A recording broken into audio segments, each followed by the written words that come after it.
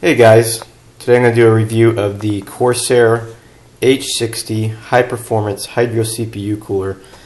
This is a liquid cooling system from Corsair and is meant to keep your system cool if you're doing overclocking or if you're just looking for something that's better than the stock CPU cooler.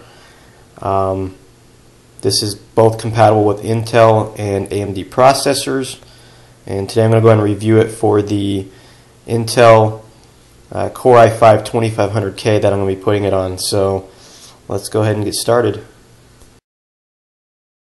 Alright, so I've already unboxed everything for you guys here. This is the CPU die. This sits on the CPU itself, and it actually comes with thermal grease, but I'm probably going to replace it with some Arctic Silver 5 that I typically use on PC builds. You can see the hoses here that run to a radiator. The radiator then connects to a 120 millimeter fan that sits on the back of your case and screws on like this. So I'm not going to run through the how-to installation. The instructions are right here. It's pretty straightforward. It's easy as 5 steps. Probably going to take me less than 10 minutes to get this installed. So what we're going to do first is run some temperatures on the the stock CPU cooler and see what we can come up with. Alright, so here we are with the stock CPU cooler attached to my 2500K. As you can see, I've got this thing overclocked to 4 gigahertz from the stock 3.3, and these are idle temperatures.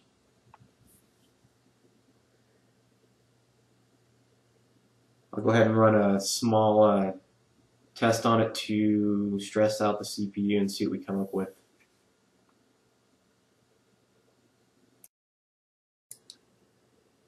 Alright, so I just started a Prime 95 torture test. This is one of the tests that pretty much max out your CPU as well as RAM, basically the whole system. So this was just started less than 10 minutes ago, and you can see temps are already up to over 80 degrees Celsius.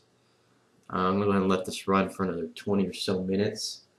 We'll check back to see what kind of temps we got. Again, this is on the stock cooler. I have not yet installed the H60.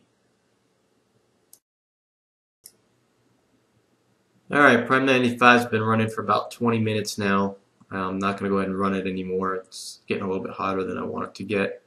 And I just want to show you guys just a slight stress test, stock cooler, and to see the temperature, so we can go ahead and compare this to the Corsair H60.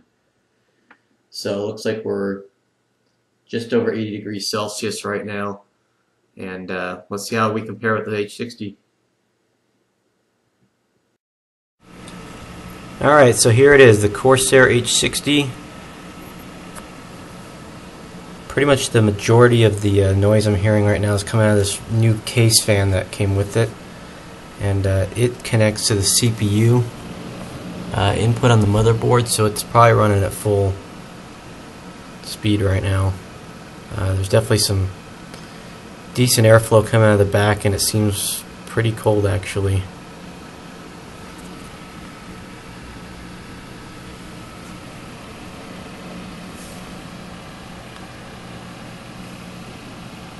Also, my new 570 GTX, just got it. This thing's a beast. It takes up 3 slots.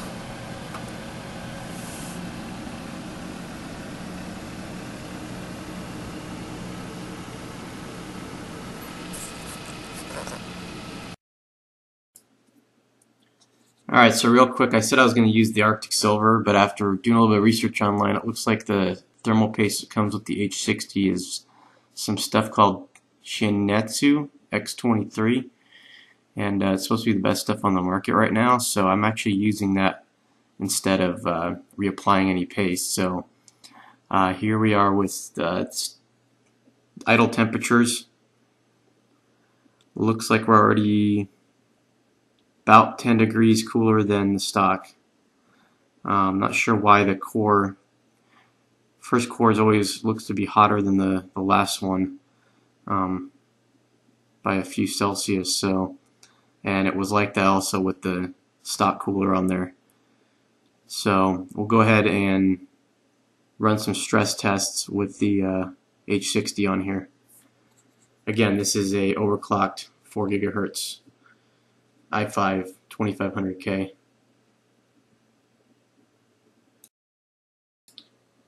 Alright, so we're about 10 minutes into the Prime 95 torture test with the H60, and temps are looking good so far.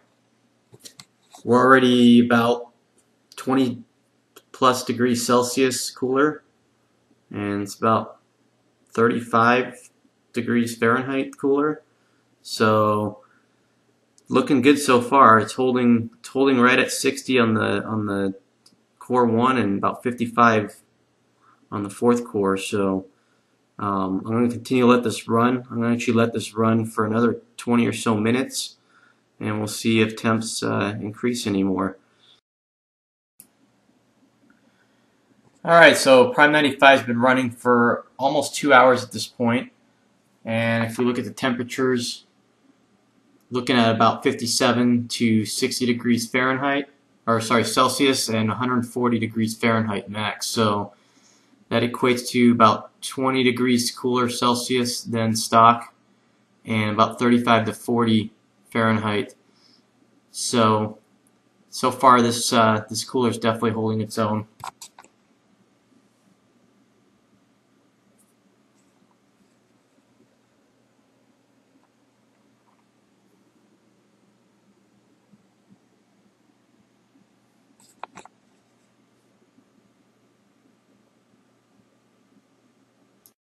Alright, so there you have it, the quick and dirty comparison test between the H60 and the stock Intel cooler.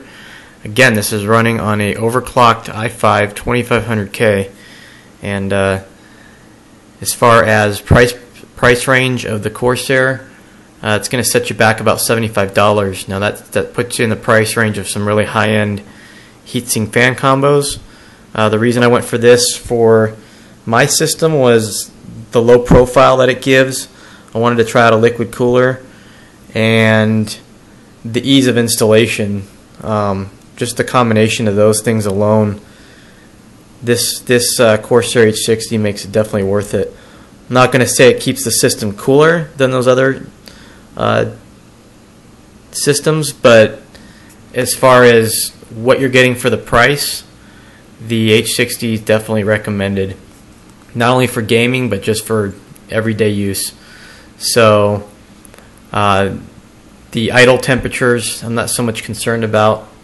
The loads, the load temperatures were fairly sufficient compared to the stock. So if you guys have any other questions, definitely feel free to hit me up on YouTube.